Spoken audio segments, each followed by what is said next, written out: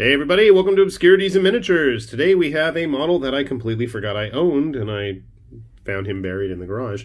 That is the Salty Sea Devil from Malifaux. I think he was a special release a while back, and I want to say he's supposed to be a stand-in. Oh, it says right here.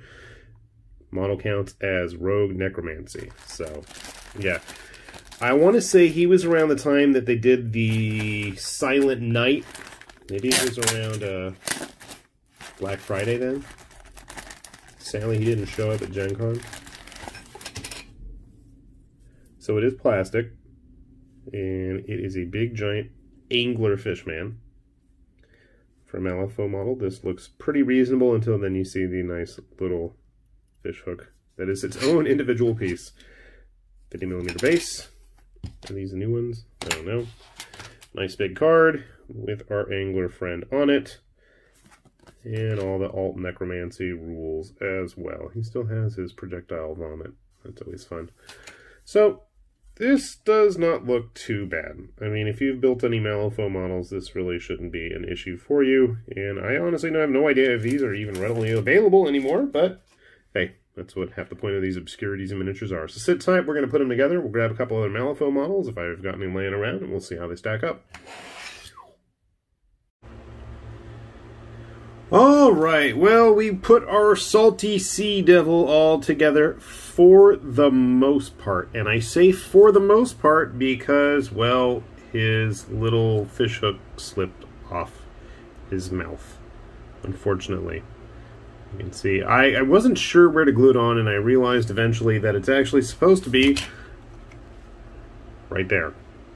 I don't know why I didn't bother to look very carefully, but yeah, I've forgotten that you can actually get all those directions on Wyrd's website if you ever want to not frustrate yourself putting things together.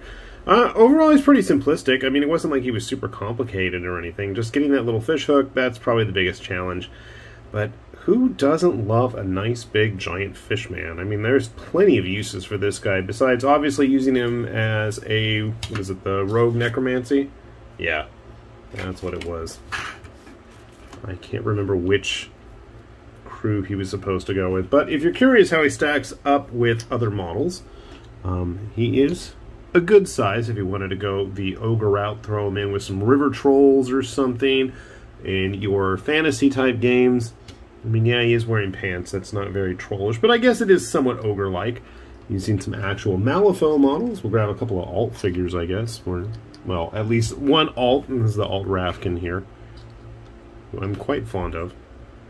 She's shown up in videos before. She's like one of the first things I think comes up if you search on Google even, is my version of her. Vanessa from the latest Victoria's box, the Forgotten Marshal there. Throw in a South Wales Borderer from the other side. So you can see he's in pretty good company in terms of, I'm pretty sure, last I remember, seeing a Rogue Necromancy. It's on a 50mm base. Not as big as Euripides, but he's just an awesome model anyways. But that's half the fun of tracking down these alternative versions, especially when they get done in plastic. They're just fun kits to try to hunt down and, you know, do something different with your Malifaux collection. Or if you're like me and you have most of this stuff. I actually had a couple of Rogue Necromancies. I want to say there was an alternative one that seems to be popping up in my head besides this guy. I could be wrong, and I could just be daydreaming, which is entirely possible as well, but I don't know that I put one together ages ago. I don't know where it is now, but at least I've got a nice big fish man. My first thought actually was using him in Carnivale. I can't think of the name of the Fishman faction at the moment. My brain just went dead. I wasn't a fan of the big fat versions that were included in the starter set, so he might make a nice alternate proxy. And it's not like I'm always having constantly fish dudes anyways with like Hadros from Rabbit King. So fun little model. Good luck hunting it down. That's half the fun with these Malifaux things. Maybe you'll get lucky.